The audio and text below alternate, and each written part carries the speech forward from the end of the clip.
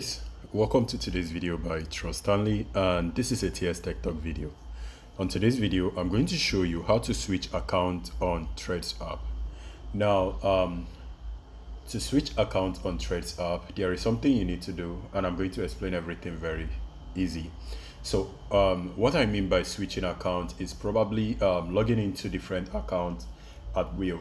So this is my Threads app. This is TS Tech Talk. Now, if you want to switch account to a different user, so you can click on this area, and then before you switch an account, you have to log out. So now when you log out, click on log out. I can always log back in, don't worry. So when you log out, you can notice right now, this is only one account right there. Now, if you notice below, you see switch account. When you click on switch account, you are going to see all of the accounts are available. And guys, the reason why I see all of these accounts, right? This is actually the reason. So if you go over to Instagram,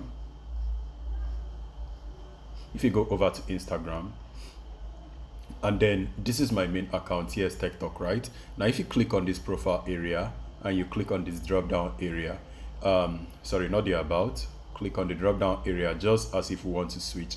You can see all of these accounts. All these accounts right here is the same account displaying on my switch account on Threads app. So every account right here is the same account that you see also right here. So if you do not see any account that you want to switch to, then you need to actually log into that account so that it's going to display right here. So if you start displaying on your Instagram, then it will start appearing on your Threads app.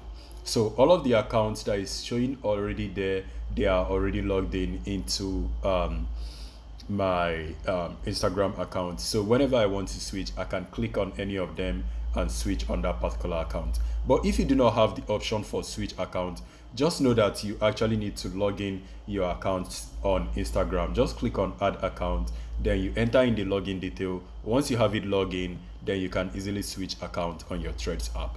So that is all on how to switch account on Threads app, and I hope it's helpful.